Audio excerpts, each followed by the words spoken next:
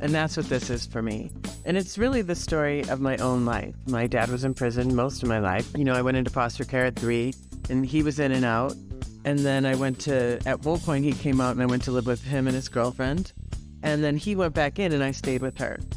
His most recent sentence was 19 years.